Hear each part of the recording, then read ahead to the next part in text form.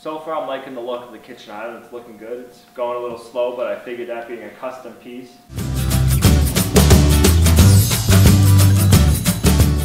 So now comes the fun part. We get to start adding some color to this island. We got our boards right here. We painted them, I think it's called Moon Blue. I'll have to check for you and get you the color. I don't think the color is going to show the exact color on camera, unfortunately. Maybe against the orange it'll look nice. But then we just scuff the edges up to kind of give it the older look. We didn't want to go too much. We like just the reveal on the edge. Just want to draw a line. We're going to make sure we're starting straight.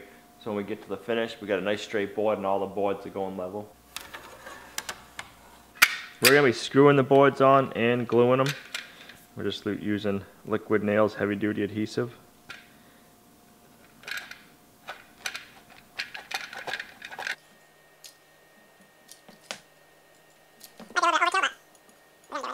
We just want to make sure we're on our mark good.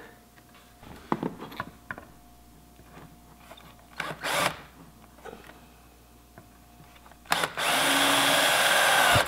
we're going to do this real time. The first board we put up, I didn't like the way it was going. It was kind of cracking and splitting as we were going. So I'm going to pre-drill the top holes and the bottom holes. Do about an inch down from the top and the bottom. We're going to do 2 on each.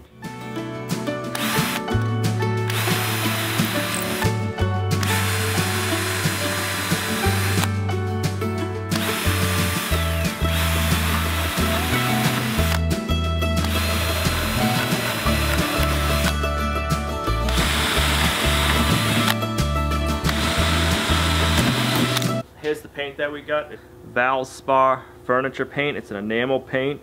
You don't end up seeing any brush marks or anything in the paint. This is just one coat. No primer, no anything. It lays out really nice and flows nice. We did the satin finish. Now that the boards are all pre-drilled on the top and the bottom, try to figure out the best way to screw them from the back. We're going to need to pre-drill.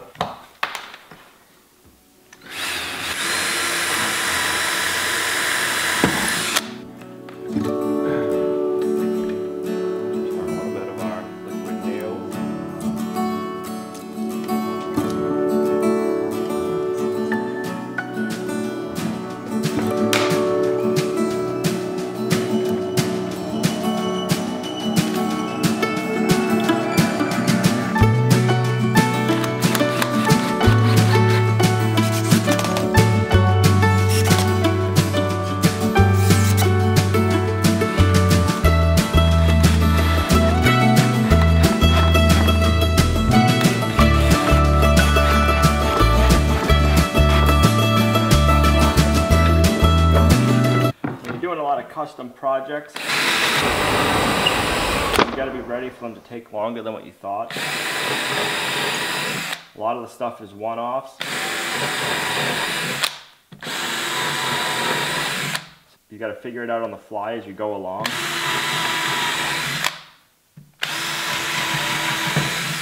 That's how most of our projects here are.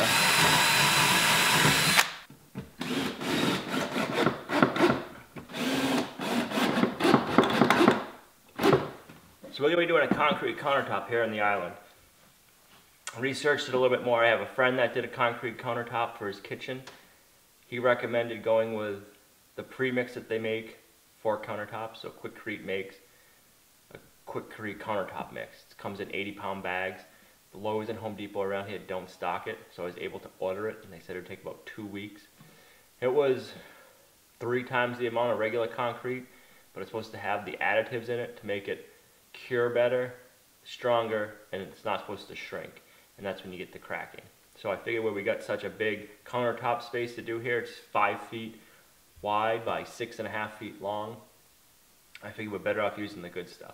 So I ordered it last Monday, a week from today actually, and it's supposed to be here in 2 weeks, so we should have it next week. So we'll be able to start on that hopefully once we're all done getting this stuff ready.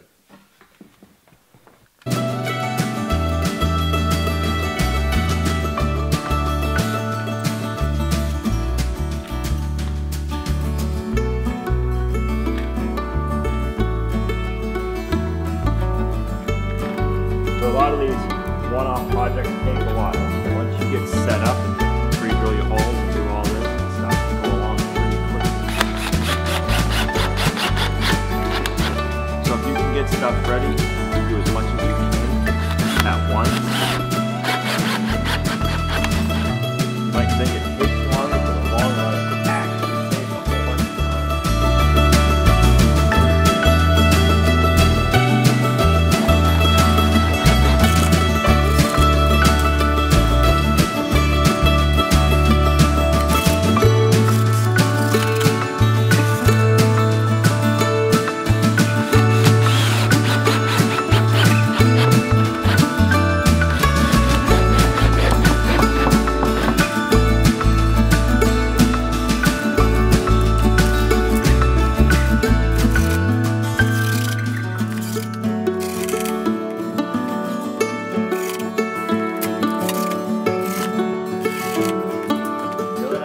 using the construction adhesive is when you put the board up, it holds it in place for you.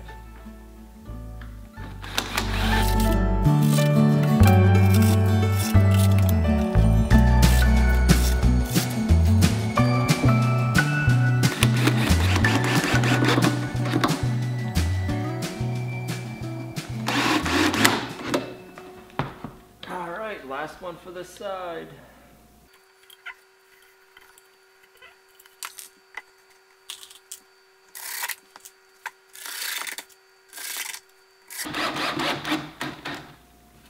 This wood again is tamarack, which is a soft wood, but it's hard like cherry. That's what we use for our flooring.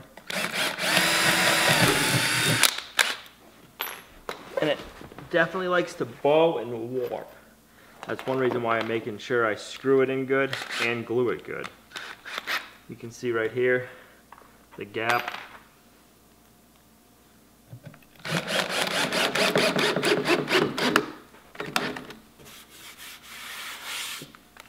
Corbels are rough cut, and the bottom side of them are not very flat. You can see the gaps on the edges. They rock. We're just going to use a joiner. Try to flatten out that back side.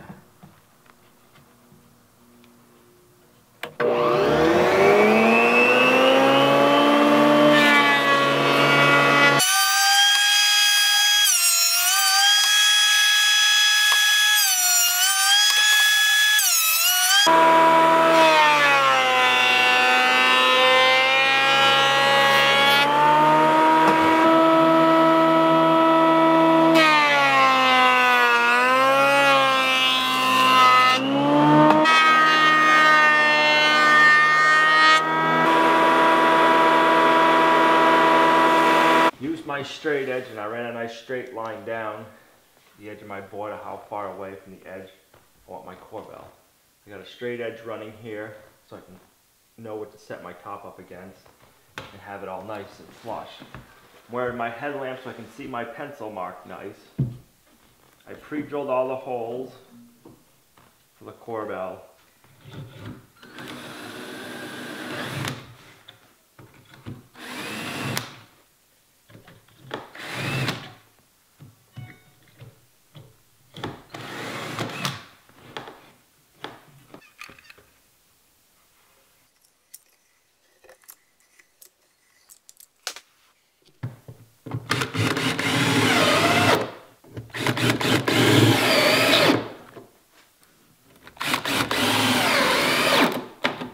I guess we know we put enough construction adhesive on there. So that's as far as we're going to be able to go today in this project. We got the antique corbels done. I got a center corbel in on the oak, which is different. Kind of blends in. I just wanted more support. I painted the underside of the plywood that we're going to be pouring the concrete countertop on. On the next episode, we'll be making the corner trim pieces and the trim for the top. And we'll be fixing the inside. I'm hoping to have this done, I guess I would say, in 2 more episodes. We'll see you right back here next time at Lumna Acres. If you liked the video, give it a thumbs up. If you have any questions or comments, leave them down below. Share the video, it really helps. And you can go see us over on Instagram